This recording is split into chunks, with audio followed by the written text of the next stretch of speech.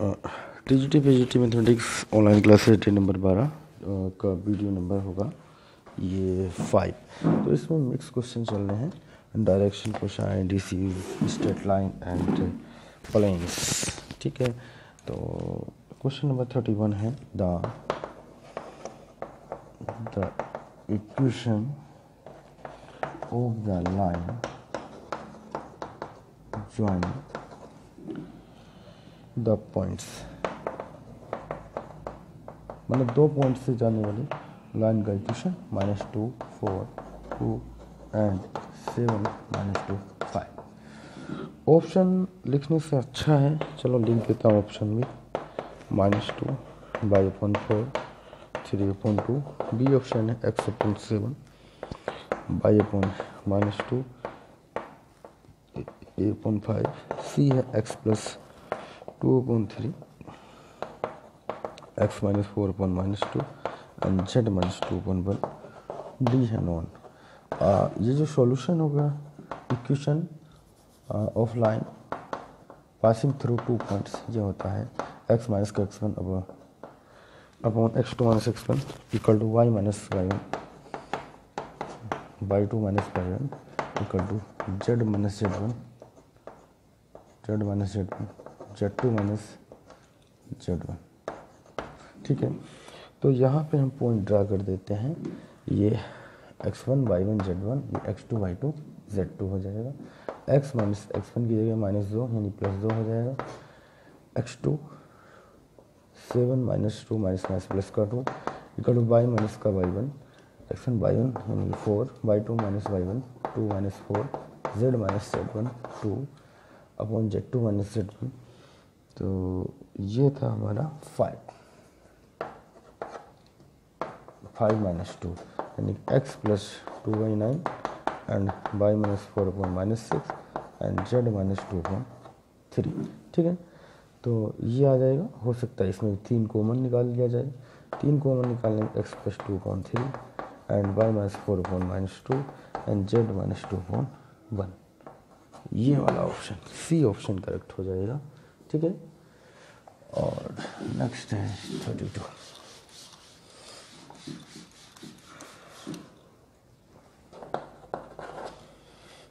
32।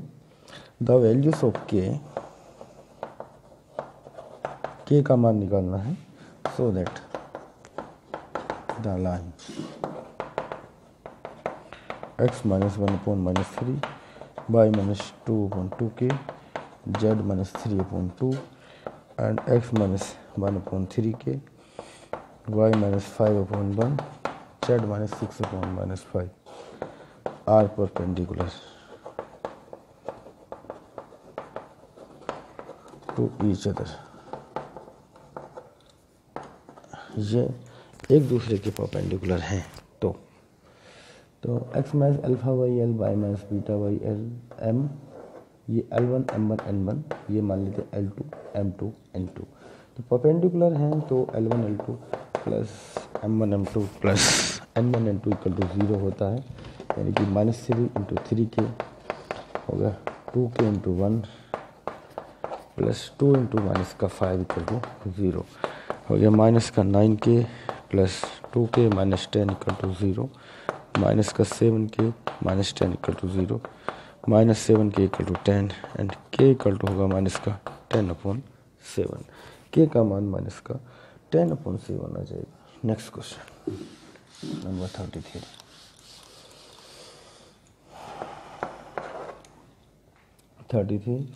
The equation of line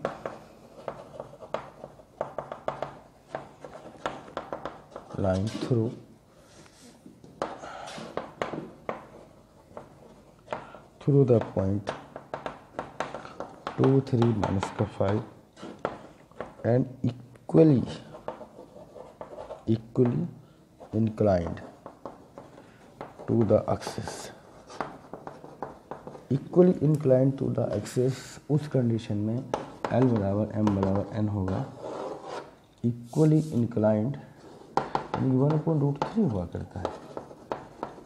equally inclined to the axis जब axis से equally inclined होते हैं तो डायरेक्शन कोसाइन तीनों बराबर होंगे एल एम एन, एंड उनकी वैल्यू प्लस माइनस का 1/√3 होता है।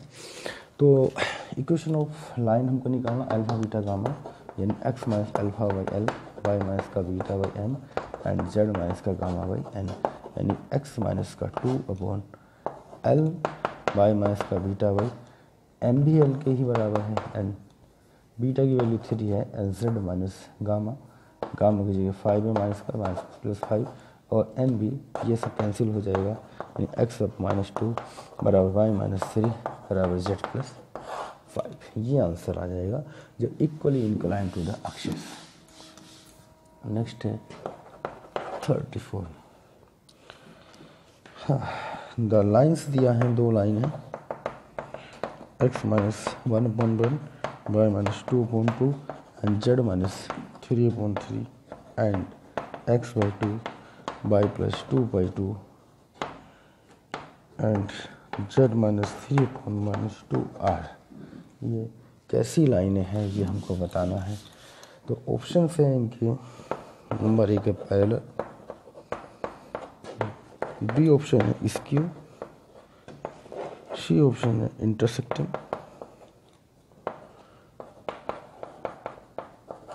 एंड डी ऑप्शन है एट राइट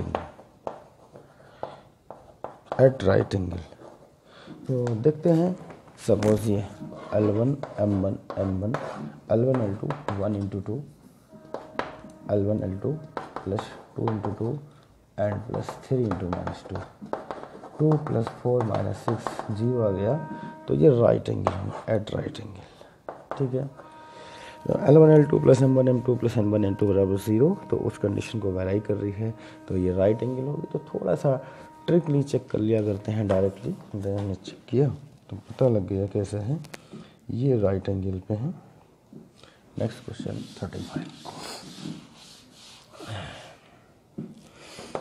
35 भी ऐसा ही है, the line x -1/2 and y -1/3 and z -3/0, and दूसरी लाइन है x -2/0, y -3/0 and z -4/r।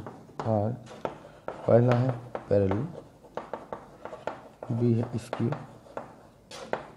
सी है कोइंसिडेंट, एंड डी है परपेंडिकुलर। तो ये आएगा परपेंडिकुलर L1 L2, यानी कि 2 × 0 प्लस 3 × 0 प्लस 0 × 1 = 0, यानी L1 L2 plus M1 M2 plus N1 N2 = 0। तो ये हो जाएगा 0। ठीक है, 35 हो चुका है। अब जो क्वेश्चन होने वाला है 36। ये question L T grade exam में आया था और बहुत अच्छा क्वेश्चन था। ज़्यादातर लोगों का ये गलत ही हो गया है।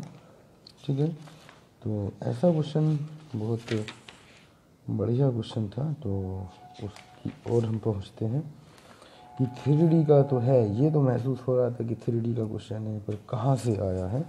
तो उससे पहले मैं इस पर फॉर्म बना देता हूँ, पहले फॉर्म दे देता हूँ, फिर वो क्वेश्चन लूँगा। ये था perpendicular distance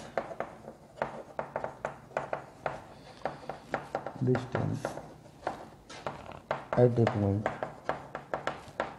from A line,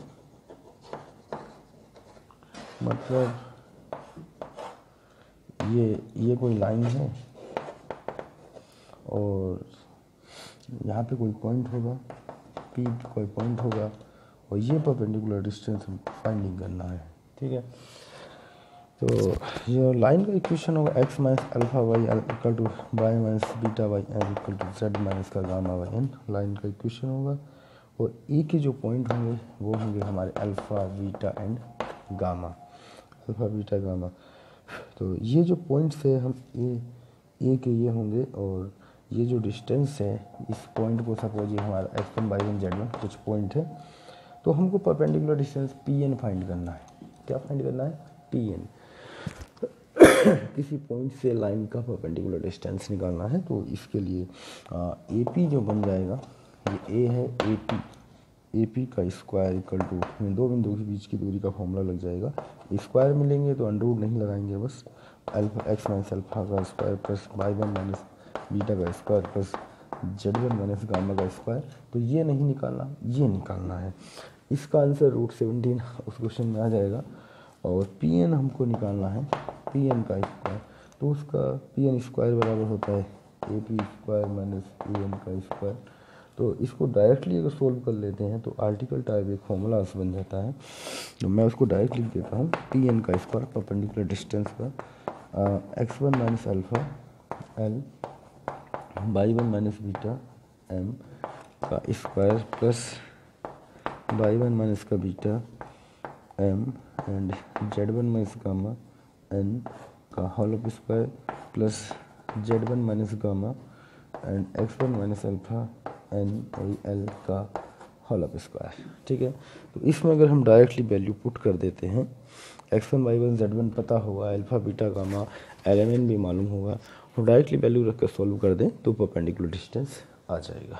ठीक है, तो मैं इस फॉर्मूले को नहीं मिटा रहा हूँ एंड नेक्स्ट क्वेश्चन दे देता हूँ। क्वेश्चन नंबर हमारा है, ये फॉर्मूला बना रहेगा 37,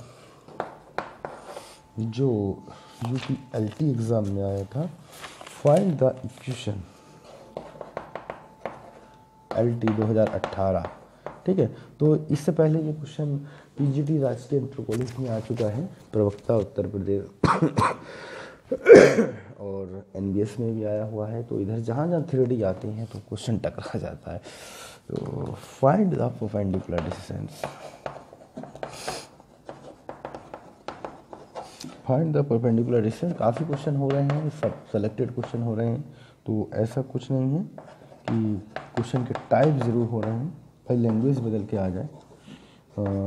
लैंग्वेज का मतलब नहीं है, लैंग्वेज का मीनिंग्स है कि आप समझ सकते हैं। देखो हम बताते हैं, मेरा क्वेश्चन ये है, ये राजकीय LT में आया है, राजकीय इंटर कॉलेज में आया है UP में, बट ये और हो सकता है कि पॉइंट दूसरे हो जाए, 1 2 3 कुछ और दे दें, 3 4 5 कुछ दे दें, ये यहाँ पे यहाँ ये बदल दें, तो कोई फ़र्क तो पड़ेगा नहीं। मेथड तो आता ही है क्वेश्चन का, ये फॉर्मूला है, इसी में वैल्यू ड्रा करना है, इसी से होना। वैसे ये क्वेश्चन 3 प्रकार से हो सकता है, ये तीसरा टाइप से इजी पड़ जाता है, डायरेक्टली फॉर्मूले में वैल्यू ड्रा कर दे। और इसके 2 टाइप्स होते हैं करने वाले। हो सकता है कि कोई और टीचर राइटर्स या कहीं सॉल्यूशन में अलग आपको 2 टाइप और मिल जाए, तो मैं भी करा सकता हूँ, किसी की डिमांड होगी तो मैं इसके 2 टाइप सोल्व करा दूँगा, बट कोई ज़्यादा आवश्यकता नहीं है। ये सबसे बेटर जो मेथड्स है यही है। ठीक है, तो सबसे पहले आप फिगर बना लें, क्योंकि लाइन ये A बिंदु P बिंदु L N, हमको Pn फाइंडिंग करना, परपेंडिकुलर डिस्टेंस। ये जो P है 1 2 3 है, और इसका जो पॉइंट हो जाएगा 6 7 7 6 7 7 हो जाएगा लाइन से अल्फ़ा बीटा गामा। ठीक है, अल्फ़ा बीटा गामा हो जाएगा 6 7 7। अब हमको बस वैल्यू ड्रा कर दें और वैल्यू ड्रा करें और आसानी से ये निकल पाएगा। ठीक है, जो लाइन है, हम लाइन को इस फॉर्म में भी लिख सकते हैं, जैसे ये एलिमेंट का रेशो दिया हुआ है।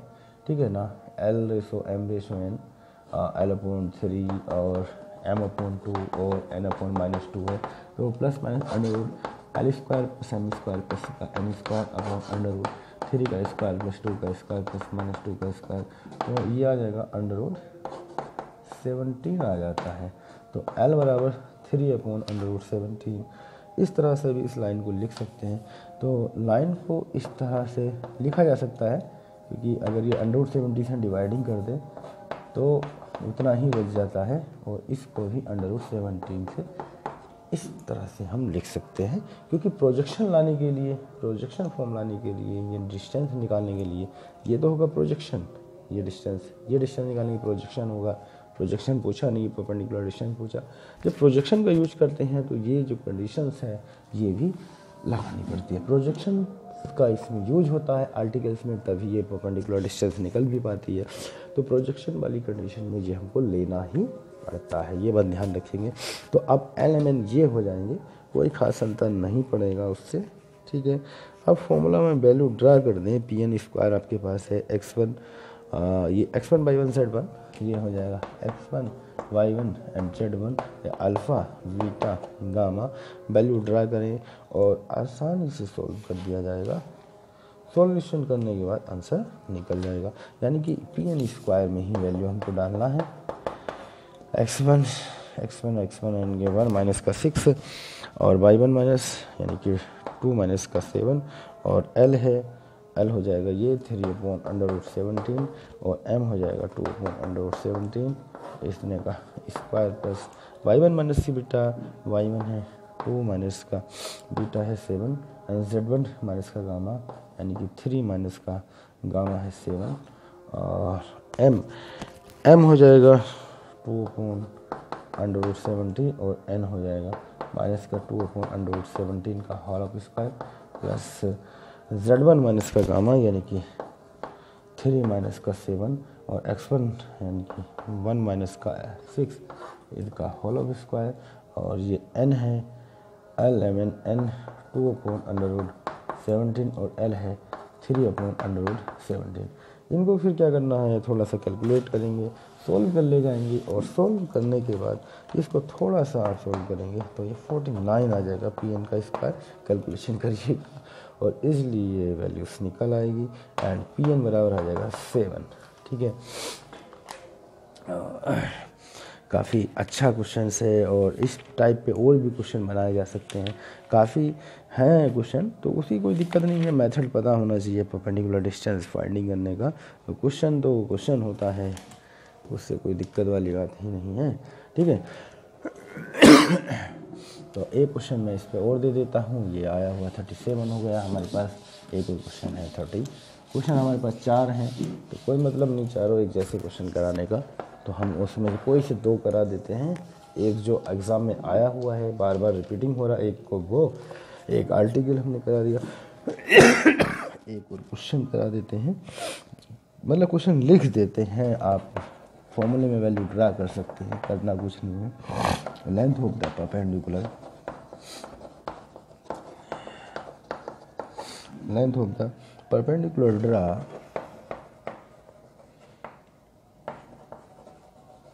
from the point 5 4 minus 1 on the line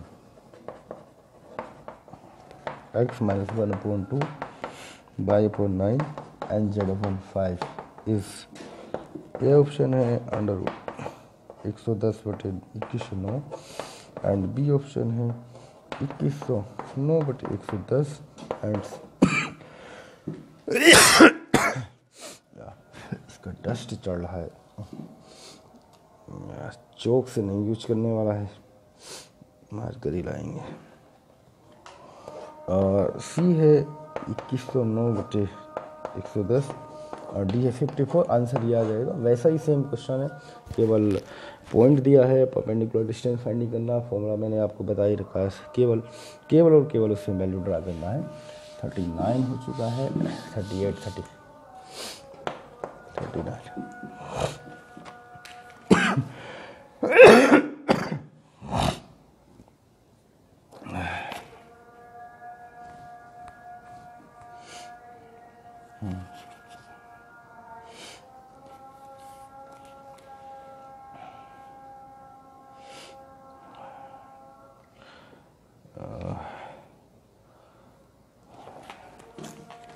आपकी यहाँ निकालना foot of the perpendicular of the line.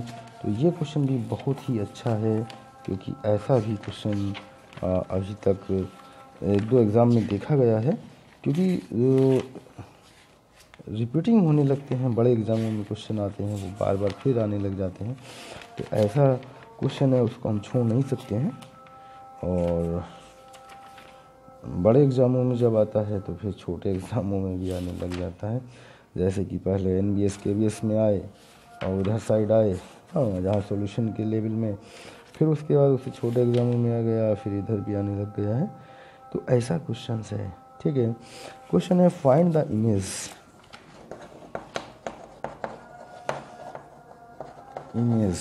Find the image of the point. तो अब आपका कोई क्वेश्चन वैसे छूटेगा नहीं, टाइप सब हो जा रहे हैं। अगर अच्छे से प्रिपेयर कर लिया जाए तो कोई से भी एग्ज़ाम में, TGT PGT के कोई से भी एग्ज़ाम में बैठ सकते हैं और आसानी से, यानी कि जो टॉपिक्स चलेंगे उनके कोई क्वेश्चन नहीं छूटेगा, काफ़ी हो जाएगा। अभी कॉमन पोर्शन ही चल रहा है, मैं TGT एंड PGT का दोनों का कॉमन ही चला रहा हूँ, जिससे जहाँ TGT का होगा ओनली PGT होगा उसको अलग करेंगे। 70 से 80 वीडियोस, तो 70-80 डे का प्लान तो कॉमन ही है ना। तो अभी ये क्वेश्चन है, find the image of the points in the on the plane, यानी इस पॉइंट से उस प्लेन पे इमेज हमको फाइंड करना है। मान लीजिए ये प्लेन है हमारा और इस पे इस पॉइंट है हमारा 1, 3 एंड 4, तो इससे निकलने वाली इमेज ये हमको Q पॉइंट फाइंड करना है। ये पॉइंट P मान लिया और प्लेन है हमारा ये 2x - y + z + 3 = 0। तो इसके जो डिसीज होंगे 2, -1 एंड 1, इस पॉइंट से जाने वाली जो लाइन है x - α/l, y - β/m and z - γ/n का इक्वेशन ले लेते हैं। ये अल्फ़ा बीटा गामा हो जाएगा, l m n हो जाएगा। तो ये जो लाइन बनेगी, लाइन बन जाएगी हमारी x - 1/2 l ये हो जाएगा और m - 1 and y - beta, alpha beta gamma, beta यानी कि हो जाएगा 3 और ये -1। इमेज का मतलब होता है उसका दूसरा प्रतिबिंब बताना। हिंदी वाले अगर हैं तो कुछ लोग हैं जो इंग्लिश नहीं समझ पाते हैं, या कुछ इंग्लिश वाले ज़्यादा हैं उनको हिंदी नहीं समझ पाते, तो ऐसी समस्या तो है हमारे पास। तो दोनों टाइप के लोग हैं। तो भाई इमेज यानी प्रतिबिंब, इस बिंदु का कौन सा प्रतिबिंब होगा जब प्लेन के दूसरी ओर नजर आएगा, ठीक है, प्लेन के दूसरी ओर उसका का प्रतिबिंब बनेगा। तो जो लाइन का इक्वेशन हम बना रहे हैं, इक्वेशन ऑफ लाइन, यानी कि इस बिंदु से जाने वाली रेखा का समीकरण जो प्लेन को क्रॉस होकर जा रही है, तो लाइन प्लेन से जा रही है तो उसके परपेंडिकुलर ही कट कर रही होगी, तो इसका डिसीज और लाइन का डिसीज बराबर हो रहा होगा, इक्वली हो रहा होगा। तो लाइन का डिसीज हम यूज़ कर रहे हैं एंड z माइनस का गामा यानी 4 है अपॉन, ये गामा था अपॉन 1, ये लाइन है, लाइन का इक्वेशन बन गया है। अब बात आती है कि लाइन कहीं ना कहीं किसी न किसी पॉइंट पे कट कर रही होगी, ठीक है।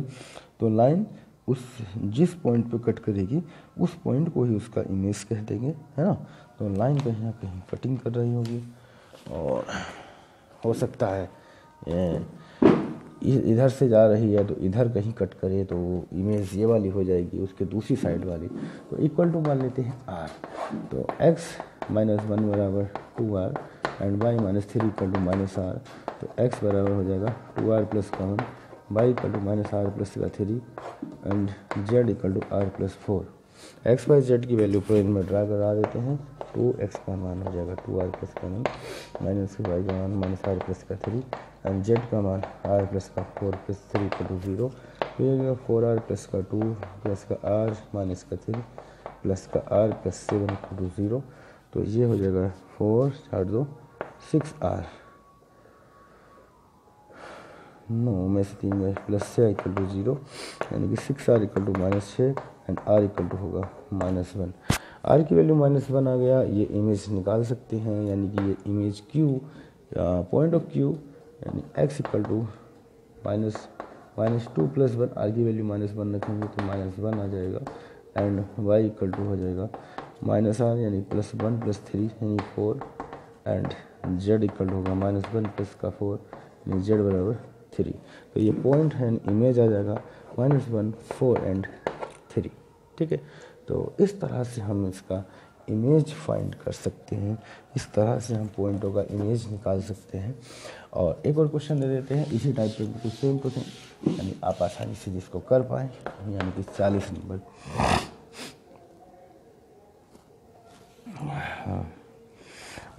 The coordinate of the photo perpendicular. अगर फोटो परपेंडिकुलर करके क्वेश्चन बाकी कंपटीशन में आता रहा है या इमेज करके है, वो भी एक ही बात हुआ। फोटो परपेंडिकुलर करके ज़्यादा आता है। द कोऑर्डिनेट ऑफ द, तो ये क्वेश्चन अलग नहीं है, सेम है। Photo perpendicular from the point 1 3 4 upon the plane 2x - y + z = 0 r, यानी कि जो पॉइंट दिए हैं वो है 1 1 -4। भाई वो पॉइंट फाइंड करना है, 4 ऑप्शन दिए हैं, पॉइंट हम फाइंडिंग करेंगे। यानी कि कोई प्लेन है और प्लेन से कोई लाइन आ रही है, तो ये पॉइंट है जहाँ इसको टचिंग कर रहा है और इसका हमको इक्वेशन, इस पॉइंट को फाइंड करना है। फुट ऑफ परपेंडिकुलर, यानी कि परपेंडिकुलर जो गिर रहा है उसके पाद का बिंदु ज्ञात करना है। फुट मतलब पाद होता है। इस बिंदु से लंब पाद, लंबवत प्लेन पर गिरने वाले पाद के निर्देशांक ज्ञात करो। ठीक है, तो हिंदी थोड़ा इस क्लासेस में कठिन तो होता ही है। ठीक है, कोई दिक्कत नहीं, सेम वैसे ही क्वेश्चन है, सेम 39 की तरह है। ठीक है, तो वैसे ही करना है, सेम 39 सेम वही होगा, उसी कंडीशन में इसको सॉल्विंग करना है, आसानी से सॉल्व हो जाएगा, कोई समस्या इसमें नहीं होने वाली है। ठीक है, और नेक्स्ट क्वेश्चन हम बढ़ते हैं 41 की ओर। अब the angle between the line, angle between the line, the angle between the line, line है हमारी x minus 2/8, x minus 2/8 by plus 1/-2 and z minus 2/1 and x minus 1/1 y minus 3/3 and z plus 5/-2 is, यानी कि जो line दिया है उनके बीच का कोण निकालना है। फॉर्मूला लगा सकते हैं cos theta L1 L2 plus M1 M2 plus N1 M2 या L1 M1 N1 L2 M2 N2। तो L1 8 एंड L2 हो जाएगा 1 plus M1 minus 2 into 3 plus 1 into minus 2, यानी 8 माइनस का 6 माइनस 2, यानी कि 8 minus 8 equal to 0 and theta equal to 90 degree. तो angle between the line is 90, यानी कि परपेंडिकुलर है। नेक्स्ट 42,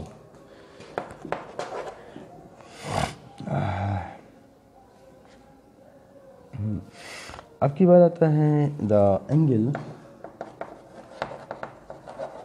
बिटवीन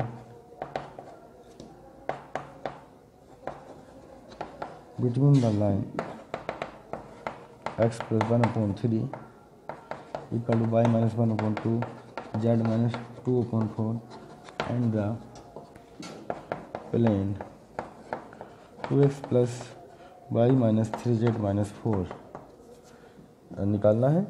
यानी कि अब क्या करेंगे, जो लाइन है, लाइन की comparing x minus alpha by L, y minus का beta by M and z minus का गामा बाई एन से करते हैं। तो alpha equal to -1, beta equal to 1 and gamma equal to 2 and L equal to 3 and M equal to 2 and N equal to 4। और ये जो line, ये जो प्लेन है, प्लेन का कंपेयरिंग होता है x plus B Y plus C Z plus D equal to 0 से। तो यहाँ पे ज़रूरत पड़ रही है ए का, ए equal to 2, B equal to 1 and C equal to -3 and D equal to -4, D का ज़रूरत ही नहीं पड़ता। Angle between line and plane, यानी कि एक रेखा और एक प्लेन के बीच का जो कोण है, उसका फॉर्मूला से हमारे पास फॉर्मूला है sine theta equal to A L plus B N plus C N upon under root A square plus B square plus C square and L square plus M square plus N square. फॉर्मूले में value डालना है, आसानी से सब कुछ है। A B C भी है, ओके, एल एम एन भी है, अल्फा बीटा गामा भी है।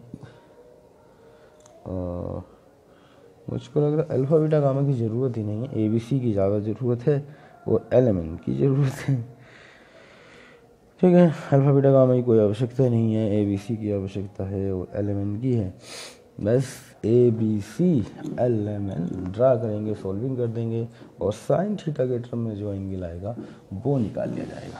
ठीक है, नेक्स्ट क्वेश्चन 43, केवल फॉर्मूले में वैल्यू ड्रा करना है। The straight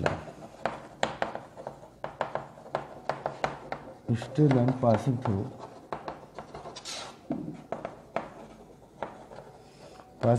A B C से पास हो रही है एंड पैरेलल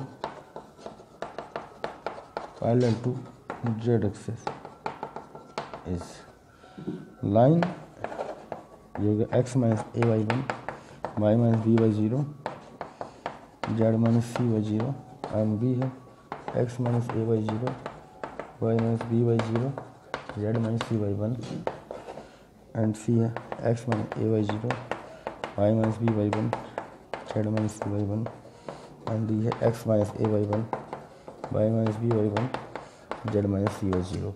आंसर हो जाएगा ये। Straight line passing through point A B C and parallel to Z access, केवल जेड एक्सेस का पॉइंट रहेगा, यानी A B C x minus alpha Y minus beta Z minus gamma point तो ये ही है। जेड एक्स का जो coordinate होता है, जेड एक्स की जो लाइन इक्वेशन बनेगा, equation of Z x is 0 into x plus 0 into Y plus 1 into Z equal 0। ये एल एल, ये एम और ये एन, एल एम एन, तो ये इक्वेशन यहाँ पे बन जाएगा x माइनस ए वाई 0 वाई माइनस का बी वाई 0 जेड माइनस सी वाई 1। Next question number 44। हाँ, द लाइन तो समझ ही रहे हैं, x minus 1/2 equal to Y minus 2/4 equal to Z minus 2/7 and x minus 1/4 Y minus 2/5 and Z minus 3/7 are. ये कैसी line है? A option है parallel and B option है इंटरसेक्टिंग एंड सी है स्क्यू एंड डी है perpendicular. अब इसमें से बताना है किस तरह से हम इसकी पहचान करेंगे कि बता पाएँ कि ये कौन सी लाइन है। अब देखिएगा, अगर ये बराबर होते नीचे वाले, ये एल एम एन ये आपस में बराबर होते तो होती पैरेलल, बराबर तो है नहीं। L1 M1 N1 L2 M2 M2 के बराबर होते, यानी ये 2 ये भी 2 ये 4 ये भी 4 ये बराबर होते, ये तो बराबर हैं। ये 4 होता, ये भी 2 होता, ये 4 होता, तो उस कंडीशन में लाइन पैरेलल हो जाती। ऐसा नहीं है, पैरेलल तो है नहीं। अब बात आती है परपेंडिकुलर। देखते हैं 4 दूनी 8 20 equal to L1 L2 plus M1 M2 plus N1 N2 बराबर 0 आना चाहिए, वो भी नहीं आ रहा, परपेंडिकुलर भी नहीं है। अब बात आती है कि स्क्यू कब होती है। स्क्यू लाइन की कंडीशन में ये अलग अलग डिफरेंट हो सकते हैं। पॉइंट जो है एक से ही हूँ, एक पॉइंट से जा रही हूँ, और यानी कि ये तो हैं, ये पॉइंट अलग हो गया है, एलिमेंट अलग हो चल जाता है, तो स्क्यू भी नहीं है।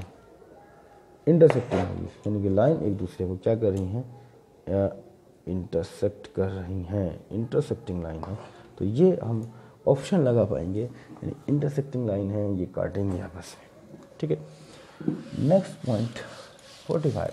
तो ऐसा क्वेश्चन काफ़ी इंटरेस्टिंग हो जाता है कि वहाँ पहले से किया हुआ है, आते रहते हैं ऐसे क्वेश्चन, बहुत आते हैं, पीजीटी वगैरह एग्ज़ाम में भी आते हैं। 3D का मीन्स ही ये होता है ऐसे क्वेश्चनों को ज़्यादा डालना। तो मैंने भी पहले सिलेबस कराया, सिलेबस के बाद इन क्वेश्चनों को कलेक्शन किया, कलेक्शन करने के बाद मैं आपके सामने रख ही रहा हूँ। ठीक है, तो पहले जो क्वेश्चन किए, जो सोल्व करने का मेथड्स था वो बताया गया। पैरेलल टू ये है, ये line is parallel to x access, B है पैरेलल टू वाई एक्सेस। फिर जैसे क्वेश्चन जनरली आते रहे हैं, सी है पैरेलल टू जेड एक्सेस। अब ये हमारा कलेक्शन चल रहा है। डी है लाई इन ए प्लेन एंड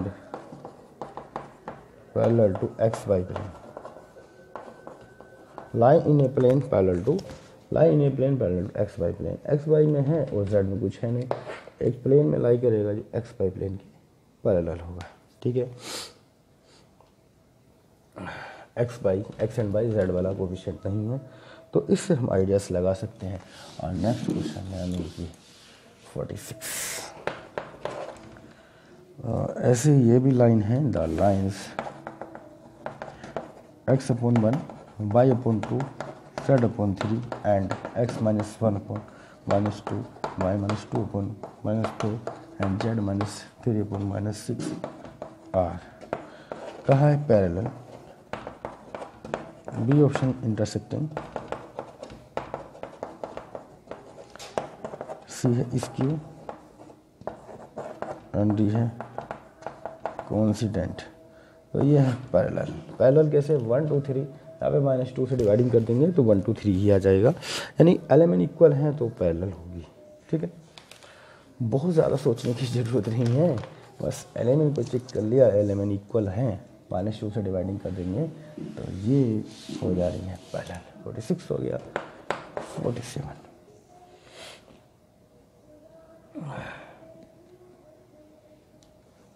47 है the condition that the two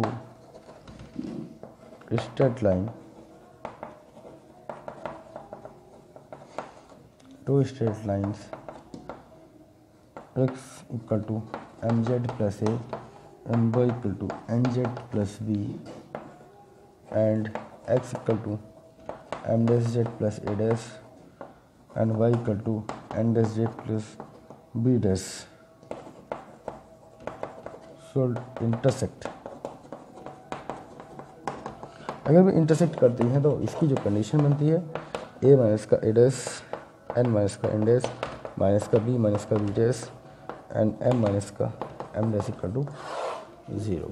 ठीक है, तो इसकी कंडीशन से ये x बराबर M Z plus A Y equal to N Z plus का बी एंड दूसरी x equal to M dash Z plus A dash and Y equal to N dash Z plus का B dash तो intersect एक दूसरे को intersect करती हैं। तो स्ट्रेट लाइन है, इंटरसेक्शन की कंडीशन लगाएंगे तो आ जाता है। इसको डायरेक्ट भी आप पढ़ सकते हैं, कोई दिक्कत नहीं है। इंटरसेक्शन कंडीशंस, इसी कंडीशन से केवल और कुछ नहीं है। And 48 the straight line A B C parallel to x axis. The straight line through A B C से जाने वाली straight line and parallel to x axis के पैरेलल है। तो एक्स एक्सिस के पैरेलल है, ए बी सी से जा रहा है तो केवल एल होगा एक्स एक्स का ऑर्डिनेट, यानी इक्वेशन बनेगा एक्स माइनस का ए वाई माइनस का B upon 0 and Z minus C upon 0। Straight line through A B C and parallel to x axis. 49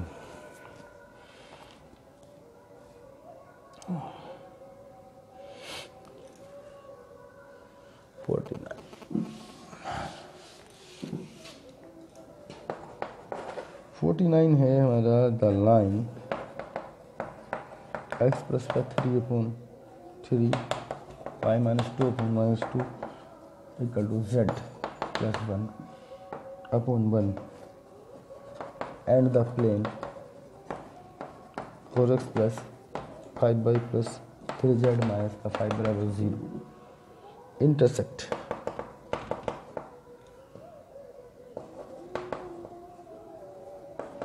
eight point. किस पॉइंट पर इंटरसेक्ट कर रहा है?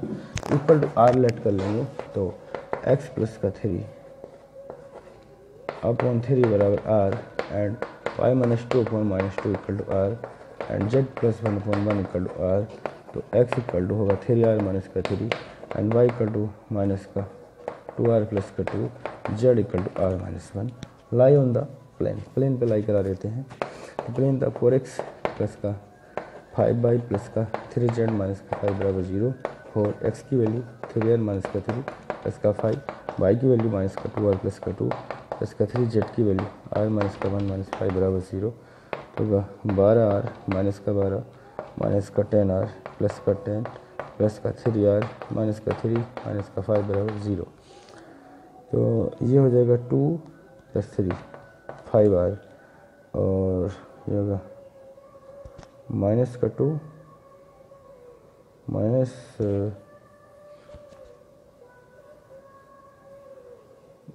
का 2 माइनस का 3 माइनस का 5 माइनस का 5 माइनस का 10 बराबर 0, यानी कि 5r equal to 10 and r equal to 2। r equal to 2 यहाँ पे वैल्यू पुट कर देंगे। तो x equal to 3r minus का 3 यानी कि 6 माइनस का 3 इंटू 2 माइनस का 3 6 माइनस का 3 आ गया। y इक्वल टू माइनस का 2r प्लस 2 माइनस का 4 plus 2 minus 2 and z equal to r minus का 1 2 माइनस 1 इक्वल टू 1। तो पॉइंट्स आ जाएंगे 3 माइनस 2 एंड 1। और लास्ट क्वेश्चन इस डे का एंड इस वीडियोस का। तो जब लास्ट पे पहुंचते हैं काफ़ी सुकून सा मिलता है कि हाँ कि लास्ट क्वेश्चन हो रहा है। फॉर एवरी पॉइंट्स थोड़ा काम तो ज़्यादा है ही है, काफ़ी वर्क होना है। 100 डे में अभी 12 वाइज चल रहा है और आप समझ सकते हैं कितना इसमें काम हम करा रहे हैं। तो उसमें काफ़ी कुछ हो जाएगा। Every point x by Z on x axis y equal to 0 and z equal to 0। X axis पे y बराबर 0 होता है, z बराबर 0, तो यही सही होगा। एंड x बराबर 0 तो होता नहीं है, ये सही नहीं होगा। x बराबर 0 कह रहा है, एक्स एक्सिस पे x बराबर 0 होता नहीं है, ये भी सही नहीं है, ये तीनों गलत हैं, ये ओनली सही होगा। y equal to 0 and x z equal to 0। ठीक है, तो ऐसे ही अभी कुछ लगभग 10 से 12 पॉइंट्स और छोटे छोटे बचे हैं, वो इनको लगा देते हैं इस टॉपिक्स के बाद। और फिर हमारा ओनली बच रहा स्ट्रेट लाइन, वो सॉरी स्फीयर, सिलेंडर एंड कोन, वहाँ से टॉपिक्स में क्वेश्चन आते रहते हैं। और फिर थोड़ा बहुत पॉइंट छोटे छोटे सेंट्रल कोनिकाइड्स के लेने, हो सकता है कि डे नंबर 13 के 50 क्वेश्चन वो सब हो जाए, मे भी हो भी सकता है, क्योंकि 50 क्वेश्चन बहुत होता है। तो 10 क्वेश्चन तो लगभग ऐसे ही अभी बाकी हैं। तो एक वीडियो तो डे नंबर 13 की उसी में चली जाएगी, और उसके आगे जो हम बढ़ेंगे स्पेयर करेंगे एंड कौन सिलेंडर ये सब करना है, तो मे भी एक दिन में और यानी कि डे नंबर 13 में ओके हो जाए 3D। ठीक है, उसके बाद फिर जो डिमांड रहेगी आप लोग भी बता सकते हैं व्हाट्सएप पे कमेंट करके, या क्या मैं फिर नहीं तो मैं अपने हिसाब से कोई टॉपिक्स या कोई बुक्स चालू करूँगा।